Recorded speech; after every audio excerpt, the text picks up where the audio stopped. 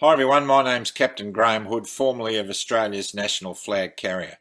I've been a pilot for 53 years since my 16th birthday. I've been a captain in the flag carrier for 32 years. I've served my company well and I've served my country well. But I recently, in outrage, made a video that has been seen virally around the world by millions of people. I can't believe that this thing has gone so far. In it, I expressed outrage at vaccine mandates and vaccine passports. As a result of my video, and in response to what I cannot support, I have resigned in protest. I'm no longer employed. I'm joining thousands of people on the unemployment list. Teachers, doctors, nurses, researchers, scientists, paramedics, first responders such as firemen, and ambulance drivers, and also our police, many of whom have been in contact with me saying that they are just as outraged as I am.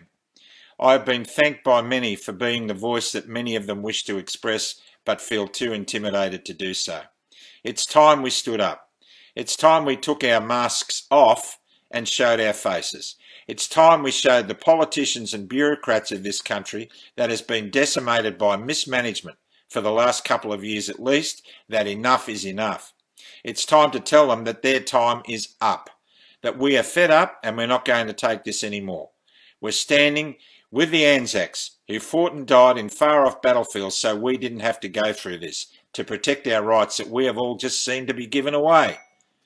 So it's time for us all to stand together, to restore that spirit that has been lost, the spirit of Australia. The spirit of Australia that has us singing our national anthem with pride. It's all gone. We have to get it back. It's time to reclaim the line. This Friday, the 1st of October, at the New South Wales-Queensland border, we're striking and we're meeting in protest. We're meeting in peace. We're going to be meeting at the Border Monument near the Twin Town Services Club on Boundary Street at 11 a.m. on Friday, the 1st of October. We're all going to be wearing white. And we're all going to be glad to see each other. We're all going to be glad to stand together to protect what is being lost and to bring back and reclaim what has been lost. We're being persecuted by people who don't agree with us.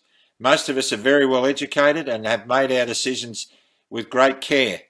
We're not happy and our careers are being destroyed. Our childhood dreams are being decimated and we can't stand for that any longer.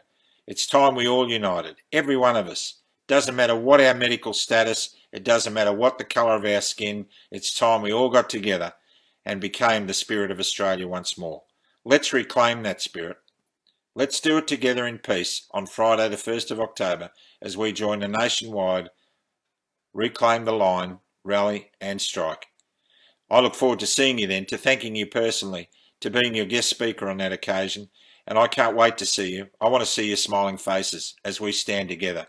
It's time to shed the shadows that cover our faces and become real, to show the leaders of this country, and the bureaucrats that we've had enough and it's okay, we're going to reclaim it, and that's what we're about to do.